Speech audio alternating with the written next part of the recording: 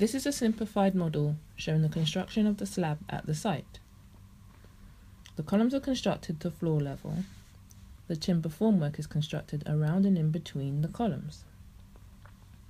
Reinforcement for the connected beams is added. As I said, this is a simplified model, so in a real-life situation, the reinforcement would be a bit more detailed than this. The blocks are picked up, flipped over and placed on the formwork, with the flat face up and the void underneath.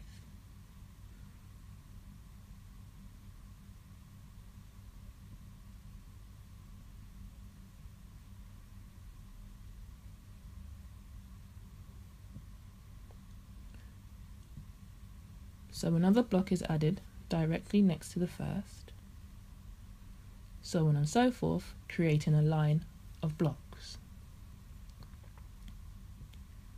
A second line of blocks is added with a space in between the first line.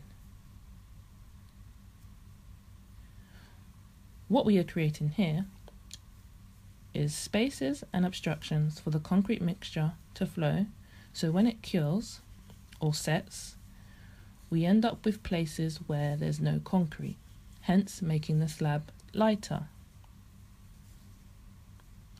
The spaces in between the blocks are what we call ribs, which are essentially smaller beams.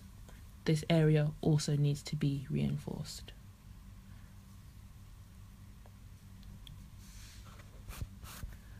Above the blocks, there's a thin slab, which needs to be reinforced.